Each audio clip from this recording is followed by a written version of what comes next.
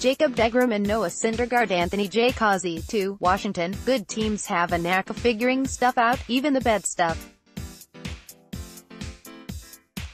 That's part of the reason they're good teams in the first place. There are few perfect pathways from March to October, no matter who you are. The Red Sox won 119 games last year and got a total of 13 plate appearances from Dustin Pedroia, presumed to be a franchise cornerstone. The Dodgers were 16-26 after 42 games and got to the World Series anyway. You go with what you get, and grind through all of it.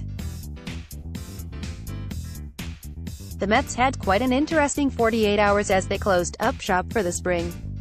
They bussed across Florida to play a game in Sarasota on Monday afternoon, then sat on a tarmac for 3.5 hours Monday night, then flew to Syracuse to participate in a workout on a makeshift field in front of fewer than 5,000 fans.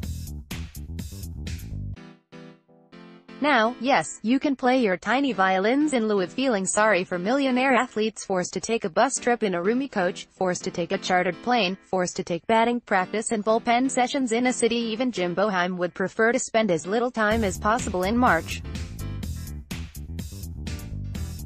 Boo-hoo and so forth. But you also have to admit, Noah Syndergaard was absolutely right. There aren't a lot of major league clubs that would invent this kind of an itinerary for their players. Teams have been playing exhibition games against their affiliate clubs since the beginning of time, but this, as Allen Iverson might have pointed out, was practice. Not a game, practice. In the Carrier Dome, where nobody ever plays baseball, even in the summer, with these mobile pitching mounds that look like incubators for sprained ankles.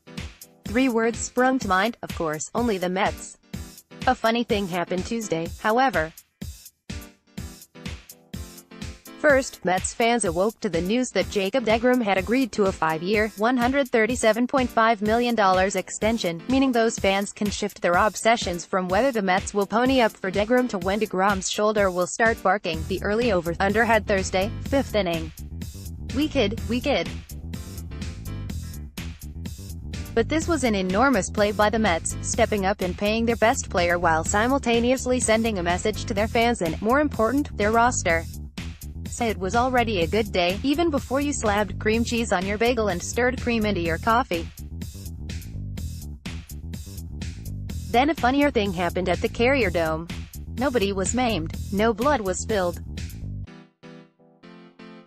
The small crowd seemed delighted by the Mets, and actually let out a roar when Syndergaard, in a nice bury-the-hatchet moment, grabbed a Syracuse University flag and waved it while running toward the Orange S at midfield, without straining or bruising anything.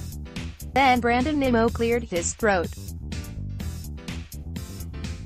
That was some good team bonding, and during the flight delay, we were able to talk about some things that maybe we hadn't had the opportunity to talk about before, between the pitchers and position players and how we wanted to approach the season, said Nimmo. The Mets outfielder eternally bathed in sunshine, even inside a dome.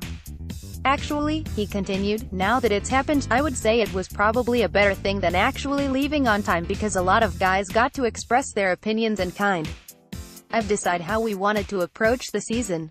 Now, sure, Nimmo is the kind of person who could find the bright side of rush hour on the Cross Bronx Expressway.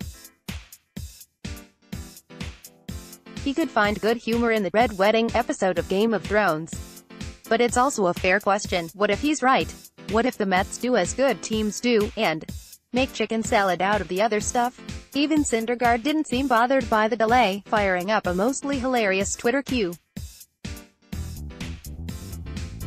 Met among others, and poked fun at the infamous in the jackpot moment when he threw a Chase Utley and nearly immolated his old manager, Terry Collins. What if Dom Smith wasn't just speaking for himself when he said, we felt the energy of the crowd and we loved it, we loved every second of it, we definitely enjoyed ourselves? We'll know for sure starting here, Thursday, when Max Scherzer and the Nationals will be waiting for them and the games will finally count again and the grind begins anew. Good teams figure stuff out. And good teams make the most of good days. Tuesday qualified as a very good day for the Mets. They retained their ace in the morning, saved face in the afternoon, and reclaimed their senses of humor and purpose by nightfall. It's a starting point.